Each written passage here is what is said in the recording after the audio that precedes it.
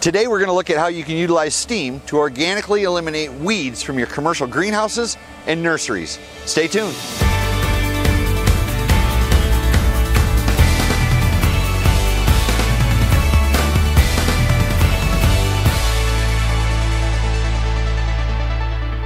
The fastest growing greenhouse and nursery operators are using steam to help sterilize their soil as well as control weeds.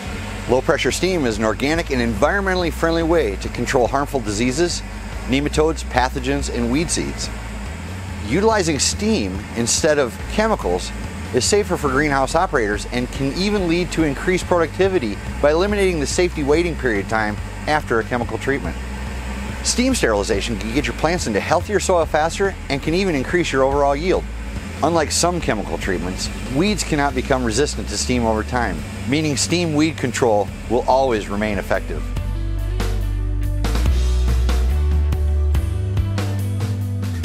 Today we're using a low pressure steam generator.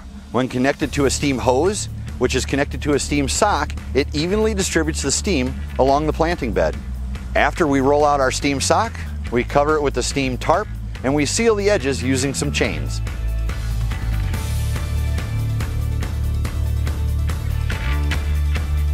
Once your steam tarp is all sealed and ready to go, we open the valve on the steam generator to evenly distribute steam through the steam sock.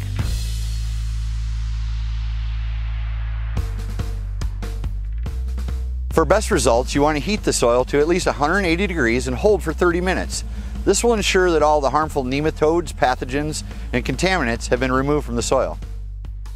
After the soil has been steamed, let your tarp cool for about 15 minutes before you remove it. In about an hour, you're ready to plant. I think it's wonderful. I think it's a wonderful choice for organic gardening. I really believe that getting deep down in, getting the seeds and the roots of the plants out on a more permanent basis is successful for organic farming. If you'd like to learn more about how steam can help control your greenhouse weed problems, feel free to reach out to us. Our contact information is below. Thanks for watching.